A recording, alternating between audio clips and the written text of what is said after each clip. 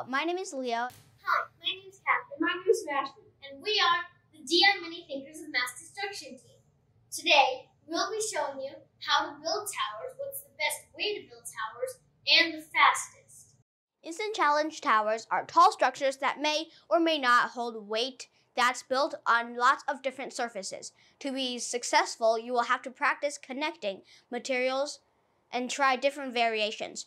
Watch this video all the way through, then rewind and try some examples yourself. A list of materials can be found at the end of the video. Characteristics of tower bases. Number 1, your tower base should be very sturdy. Number 2, the widest parts of the structure should be at the bottom. Number 3, heavier materials should be near the base. Use lighter materials on near the top of the structure.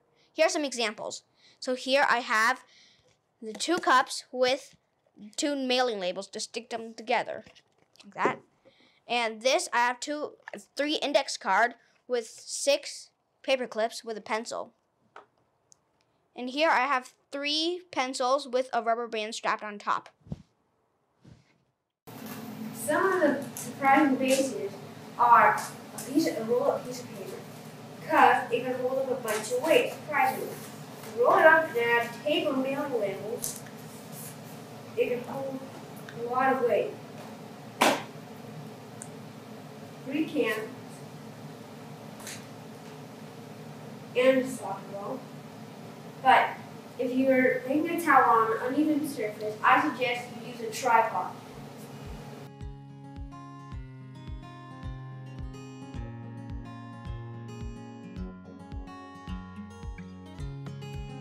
Challenge variations that you often see in tower ICs.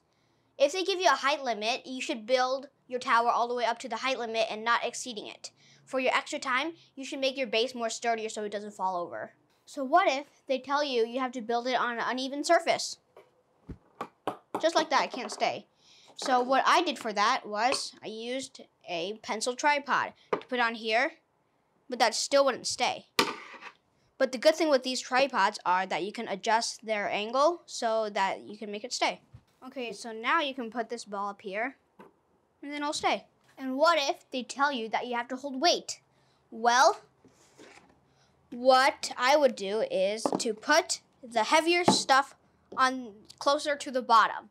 But what if they tell you that the weight thing has to go on the top? Well, my best tip is for you to do this. So the lighter ones, like this ping pong ball, you put it more to the top because it's lighter, so it has less chance of falling off.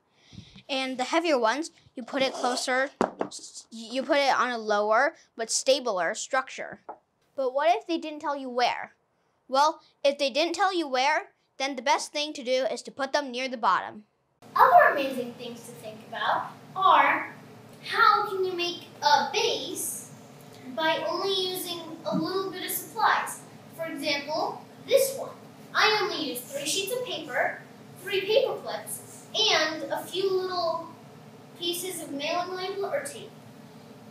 What you do is you get a regular sheet of paper, like this one, and you roll it up, like this. Once you have your sheets rolled up, like these 2 that I have, you can start assembling. Grab 1 paper clip at a time, bend the little part out, and fold it just enough so that the 2 little tips at the bottom are crossing. After, grab your paper tubes and slide it in. Soon you'll notice that they're connected. Do this a lot until you have 3 paper tubes connected to each other.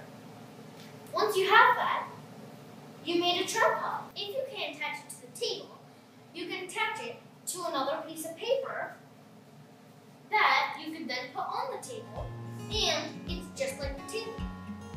Adding heights to your tower by combining materials. After you have completed your tower base, make it taller by adding materials. So here I have the cup-to-cup base I made earlier. Then I put this index card here, and with my pencil tripod, I put it up here and added some more straws to make it taller. Or you can make this. So here's 4 straws poking through the top cup and the 4 straws attached to the bottom cup using a rubber band. You can poke holes using this paper clip. Sometimes they ask you to make a tower that can be easily moved around, just like this one. But if you need to make a tower that can hold weight, you need to make 2 paper cylinders with mailing labels or tape. And then what you do is you get a regular piece of paper like this one and you fold it. Then once you have that fold, you flip to the other side and fold until it's just the same length. This is the one that I made earlier, like this. If you notice, when I put this here like this, it can hold a lot of weight. Just like so. It holds something very heavy with something very light, or it can just hold something very light. This is the best way that I recommend of how to make a tower that can hold weight. Or a bridge. If you are making a tower that you have to bounce this all on top of each other, you can make it pretty clear or Chenille stitches.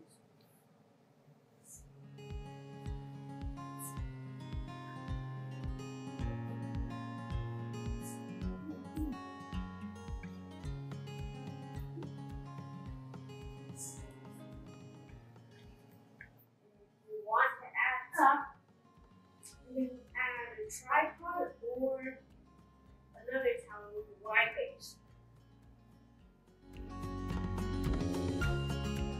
When you're on a timed event, like an instant challenge, oh no, you only have 2 minutes left and you hardly even started.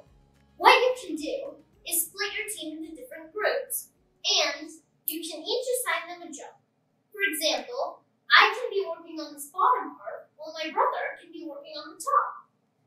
We have accomplished many DI instant challenges this way, and it makes our solution better and us work faster and on time. Working as a team and dividing the task helps you accomplish many instant challenges faster and better. Thank you for watching. Bye. Bye.